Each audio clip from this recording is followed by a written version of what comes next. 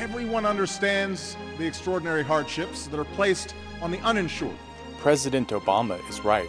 No American should have to choose between getting health insurance and paying rent, between getting health insurance and getting groceries, I was gonna get health insurance, and then I got drunk. between getting health insurance and getting drunk, Got the nice blue jean with the white stitching. between health insurance and designer jeans with white stitching, I'm a black man.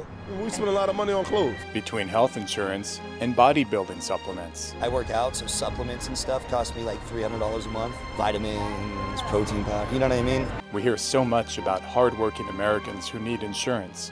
But what about the rest of us? Why do I not have health insurance? Because I live in America.